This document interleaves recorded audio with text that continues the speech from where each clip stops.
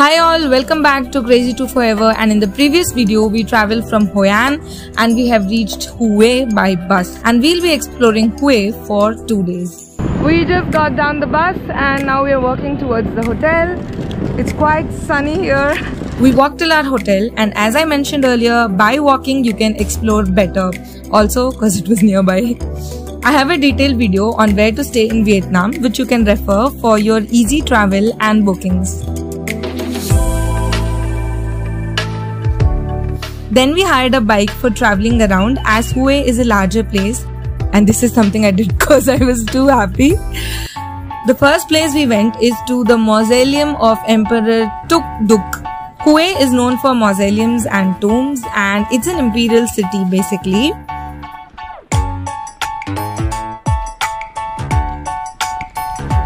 It's a very big place, बहुत ही बड़ा है, and चलते जाओ. But the ticket price is very costly. It's around 150 dong, correct? 150,000. Yeah, 150,000. I mean that for one person. Itna ticket ka price we have not given in any other place. Okay, let's see. Let's keep seeing. It's actually a tomb of the emperor. A lot of small temples. If you want, you can also take the audio tour. And Chotus had come here as part of their school excursion. Hi. This place has a big pond, and you can see how much Hue's people are fond of fishes. They even pray fish and believe feeding them brings goodness in family. Hello. Bye. Hello. Hello. Walking back to exit again many of these cuties. Hi. Then we drove towards the imperial city, which is a walled enclosure within the citadel of the city of Hue. It mostly served a ceremonial function during the French colonial period. It contains the palaces that housed the imperial family, as well as shrines, gardens and villas for Mandarins. After the end of monarchy, it suffered heavy damage and neglect during the Indochina Wars, but the imperial city was designated as the UNESCO World Heritage Site. We drove towards the Khai Dinh Palace via the beautiful Perfume River, and if you have time, do go for a boat excursion here. Khai Dinh Palaces became the palace where royal families received foreign delegations. At the palace, the traditional architecture of the Huen dynasty still remains. Gothic architecture is also clearly shown through decoration styles and items such as pillars, archways, etc.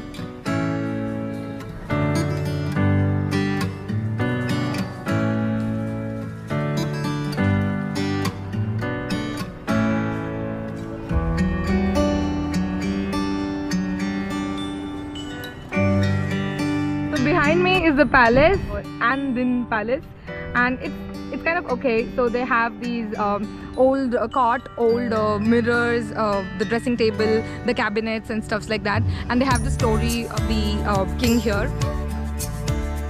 And then we went to the most famous vegan resto where we tried some amazing things. Detailed video on vegan restaurants are also available in our playlist. Then we drove back again through a beautifully decorated bridge towards the night market, where I got my nails done. Dude, if you are in Vietnam and haven't tried the Viet nail art, you have done nothing. Viet nails are known all over the world, and yes, you can bargain too. Hue is the cheapest place in the whole of Vietnam, so you can get your fancy nails just for 1,000 rupees. This is the first time in my life when I tried nail art, and thanks to Ashutosh for pushing me for this. Very pretty, and it will soon be there on Instagram, and she did the nails.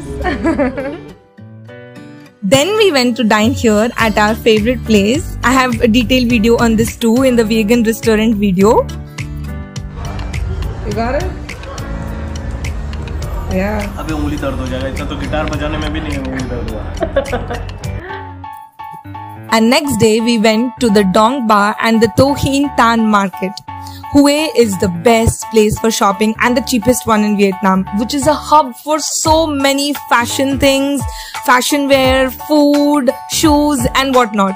This place has like 2 floors and it's a huge market. We got some jackets, tops at amazing bargain prices. Early morning, we left for Da Nang by train and trust me, you should do this journey. Station पे आ गए हैं तो station बंद है अभी and we have to wait in the waiting room. जब train आएगा तो वो लोग खोलेंगे and फिर हम अंदर जा पाएंगे.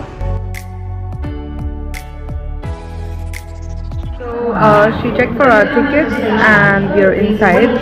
We're just waiting for the train. पटरी नहीं दिख रही है. पटरी दिख नहीं रही है, ये तो पूरा प्लेटफॉर्म ही है. It's like I can walk on the platform.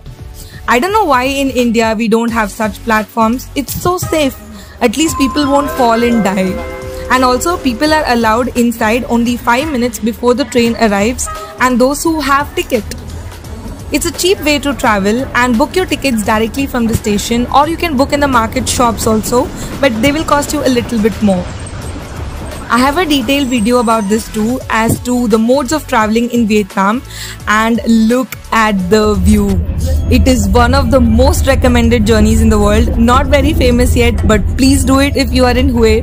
The train goes parallel to the sea, the dense forest, and it's just breathtaking. I just didn't know what to edit and what to leave, so I just put everything in this video, just scamming you guys with that.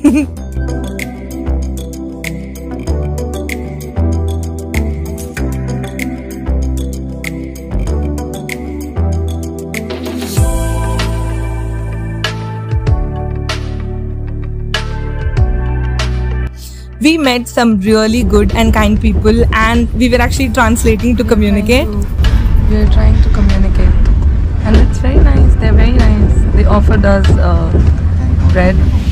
When we were eating fruits, they thought that we didn't get anything in here. तो हम लोग के सामने कुछ लोग बैठे हैं, बहुत प्यारे लोग हैं, बहुत अच्छे लोग हैं. तो हम ऐसे ही खा रहे थे तो वो लोग अपने उसमें से भी निकाल के कुछ दिए.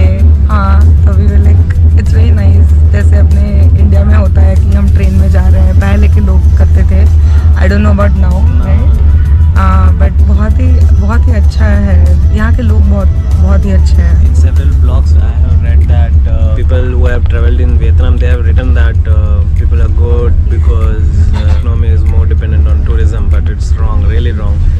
By default, by their nature, the people are really good here. We felt that.